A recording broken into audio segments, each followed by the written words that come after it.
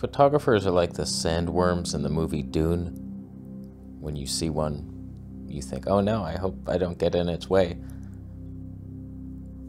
They eat too much for their own good.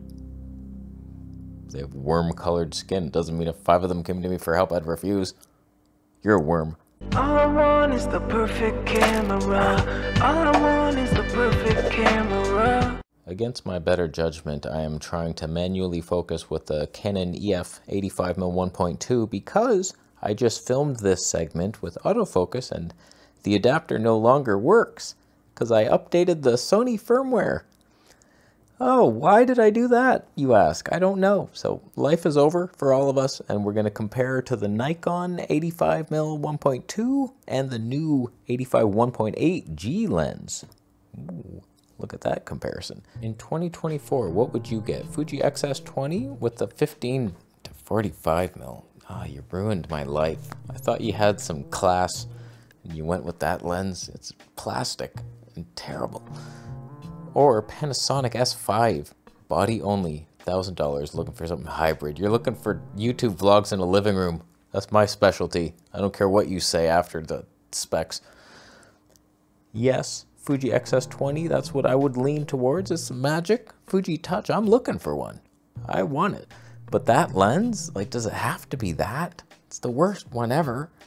It has OIS in it. And technically you'd think it's sync stable. Not really. It's not very stable. I've tried that exact combo. It was okay. Very light.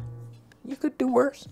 Not bad. But could you like forego that and find a used prime somewhere?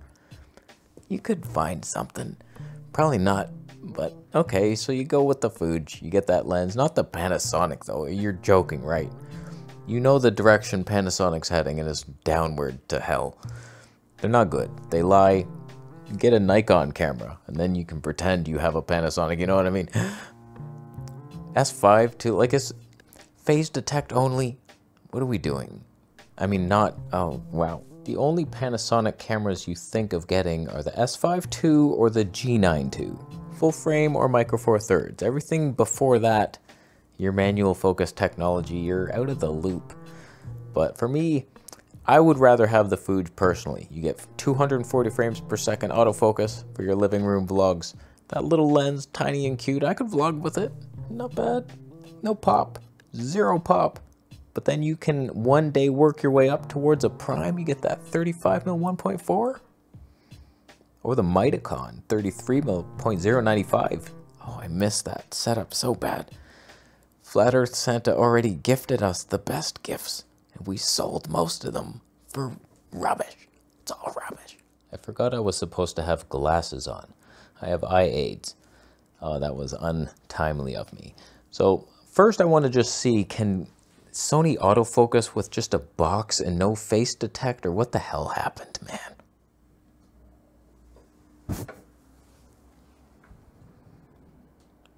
It's not doing it, is it? There's a face detecting box on the screen and it no longer works. Why did I update that firmware? I was just bored. Oh man, there's so many positives to it. I'm gonna make a full video on it, but ah, damn you. You ruined my life. Let's switch to the Nikon. I was sitting here baffling my mind, wondering, like, how come I have to turn the lights down now? What? They're both 1.2. I'm in log 800 ISO. On the Sony, I was allowed to 80 ISO. I said that weird. So, are we seeing a champion so far? Canon or Nikon? A little softer, pleasing touch on the skin tones, someone? Or a little more sharper, clinical, but still very nice? Very nice, Nikon. Was that your question? Why don't you get an S1? Cheap ass shit. Used L-mount glass, bro. Have you watched nothing that I've done? So, did you just arrive in New Delhi off a flight and you're lost? And you're like, what? Should I take a cab? I've had it. I owned it. I made hundreds of videos, at least 30. Had it for a long time. That was one of the first Flat Earth Santa gifts. No, it wasn't. He gave me a bunch of micro four thirds stuff, and then, do you want the S1, buddy? I'm like, okay. Had the Sigma 45mm 2.8, and I was like, not bad. And I loved it. Tried to love it. no flippy screen. It was like quite annoying. I had monitors at that time and the autofocus was abysmal, but it had a nice look. I remember the Viltrox 20mm 1.8. It was a cinema lens, heavy as hell, and it was the best look we've ever got. We could never compete with that today, but I've had it. Why would I get that? No flippy screen. Like, we're going back to A7 III territory. I had the Samsung NX1. It was fantastic, but no flippy screen. It's annoying. It's super annoying. Whereas this is actually really annoying too. The more I find I'm doing this with the telephoto glass and I can't see the screen if I'm in focus or not, it's super annoying. So like, I should just stick to wide angle. Maybe we'll switch to something, but hot damn, the S1? Like, why would you even be recommending that to somebody? It's the oldest thing, phase detect. Like, the S5 destroys it. And then the S5 II, already far less than I want. You're recommending me below that tier. Well, who are you? Why are you wasting all our time? Go watch the old videos and see why. Okay, let's switch to rich tone portrait to see Nikon true color science, because what I've found is I've switched to color space transform instead of the official Nikon LUT for log, because that was making a pink face, and I'm done with Nikon pink faces. So rich tone portrait, this is what Nikon color science really is. Okay, now we're in rich tone portrait. I experimented a bunch trying to get the ultimate out of camera look for Nikon. I was playing around with sharpness and dynamic range settings, and it never looks as good as log, does it? Next to log, it's just something about the skin tones are a little more natural in log. There's zero reason to ever shoot rich tone portrait unless you're versus Sony standard versus rich tone portrait. Maybe you have something. I doubt it. Was he in focus? Unlikely. So there we have that. Nikon color science. Not as good as Canon. Oh boy, I'm hunting for a Canon camera. Great video. You don't like Canon EF 35mm first version? For me, it's an amazing lens. What would you do to replace it with? Of course I love it. What I don't love is the Canon bodies. They're annoying, even though I just said that I'm searching for one and I want one bad. They're so annoying to use. It's just hard to edit files. I've been over it. We're done with Canon. It's just so annoying, but I wish I had, I have amazing EF glass that deserves a better camera. But is anything coming that's a normal price and has some fun specs and good slow-mo and you're fixing white balance custom things? So far, Nikon is far superior to Canon usability wise. Even this photography centric camera is just so much easier to use, and it's just so annoying using a Canon. Sony much rather use one of those with all its custom buttons and stuff. Canon, that lens though, it was phenomenal. Personally, I don't love 35mm. In here, mostly, I can't find the sweet spot for whatever reason. Like, what's in the background? Like this right now, stupid. Lamps over here, maybe part of a curtain. It's a nightmare, this studio. But whatever, man, we're trying our best. But when I put a 35 over there in the background, it's like part of that shelf and some of that mirror, and it's just kind of awkward, and it never works. It just never works. Plus, I already have the best 35 ever made, the Voigtlander 35mm 1.2. So if I ever need that focal length, I have the best one. And so even with saying all that, I would like to have that Zeiss 35mm 22 just to see what it's like. But that would be dumb. I might buy. Okay, let us switch to the 85mm 1.8 G lens. Much cheaper. More than 10 times cheaper. You know what I should be doing? Whenever I change lenses, like 1.2 to 1.8, I change the lighting to compensate, to get things exposed properly. I should have an ND filter on here, and then we're exposing with that, or shutter, like a pro. 85mm 1.8, we stuck in rich tone portrait versus 85 1.2. I have seen outside that the 85 1.2 is better. It's I don't know that I'm seeing any pop on this one. This was a dumb purchase, and the guy, it has terrible dust and strange markings on the element, and I was like, damn you to hell. if I wasn't so impatient, like I drove all the way there on a scooter with all my gear with the 85mm, and then as soon as I bought it, I was gonna go film, and I did do that. If I didn't have that in mind, I wouldn't have bought the lens in that condition. The guy said it was perfect quality, and it's like, man, slimy people, I hate them so much. I always list the flaws in my ads, and it maybe takes a while to sell it if it's a little...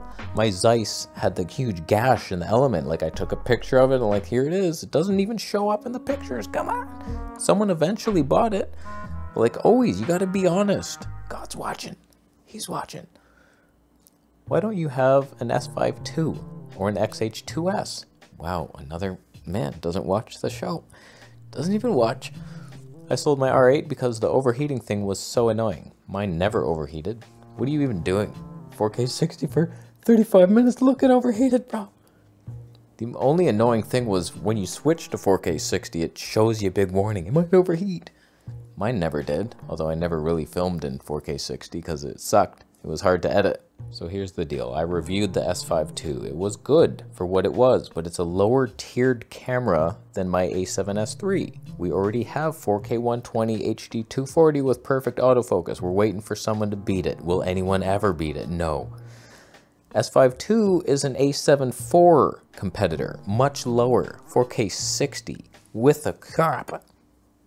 What did I say there? With a crop. With a crop. With a crop. I'm not looking to go backwards in life. This Nikon ZF, same tier, but it was a gift, a Steinbeck gift. And having used it for just this, it is nice. It's better than my Sony. Like, just the colors look nice. Sometimes Sony looks good, admit it.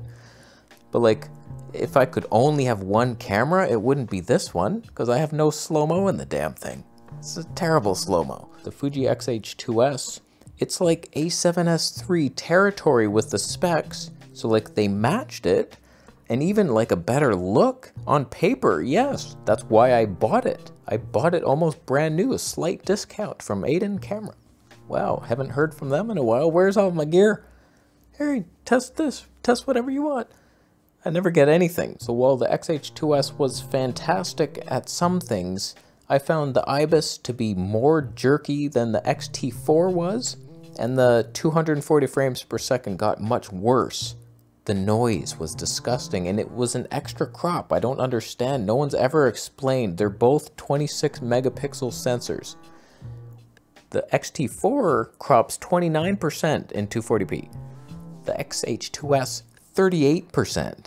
No one's ever explained why it's an extra crop, and it looks much worse.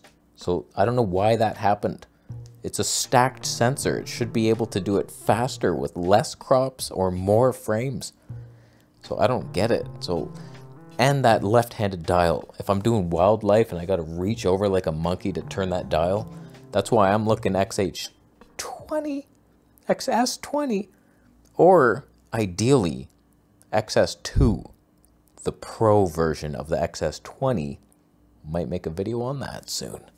It doesn't exist. Okay, for the last question, let's switch to the only Nikon lens worth its weight in gold. My God. Underrated lens. Sure, I said it's worth its weight in gold and it's the lightest lens on earth. You didn't see that coming. Oh, the speed bumps. 40mm Tony 2. Still in rich tone portrait for some reason. Should have switched out of that a long time ago. Whatever.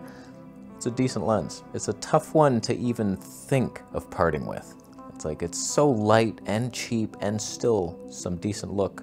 It's not like clinically sharp like the Z85 1.2. It's decent stuff. Wow, what happened to Canon autofocus after the 80D? It never used to be this bad at detecting faces. It's really bad. I've always said that. People are like, dual pixel autofocus. When I was deciding to get the G85, the 80D was on the menu. And I tried it in the shop once, and I was like, oh, look at that, dual pixel. Like, sure, it works sometimes, and you're in and out, and it's like, oh, wow, that's so much better than Panasonic. But in the field, in real life, it hunts. I had the M50, it hunted, the R5, the R6, the R8. Every single one of them hunts at some point. You can't just be a monkey goof going back and forth in your living room. You have to go out in the real world, and when you're vlogging, you're like on a tripod talking to a mountain. It hunts. Canon also has a subject detect only mode. So does Nikon. I turned it off because for some reason, it just doesn't acquire you initially. Like once it has you, it's okay. It has lost me times like doing that, and then it'll flip to something. I'm like, what did you detect? I'm the only subject. I'm a human boy. So like Nikon too, it's like if I have that mode on, it won't pick me up. It's like pick me up for a date once, drive, get me a milkshake. So it's like Canon autofocus, like that's why I sold the R8. One last time I was out there making a tutorial on how this looks better, doesn't it? And I was out of focus and I'm like, what are you even doing? It's so ghetto. And then my Sony betrayed me. So this partly the lens, but like you have to go native RF glass. Maybe it's more reliable, but then what do you, clinical nightmares or budget hobo shit? Nikon is the sweet spot. Once you tweak the settings, it shouldn't lose you, and it doesn't. It's just annoying to initially acquire yourself. I have to sneak around and get super close to the camera, make sure it has my face, and then slowly back away sometimes. And it's like, that's on the telephoto glass. If I just had kept with the 40mm, I can see it all, and it just gets me. And I don't know, my obsession with these telephoto lenses. I want to get the Zeiss 135-22 for this thing. It's like, wow, why am I doing this to myself? I don't know. I'll tell you why. Because we started out with that guy, Sony, with an 85mm Canon. Was he in focus? Maybe for 14 seconds. I manually focused it. Oh my God. Standard colored versus rich tone? Are you joking?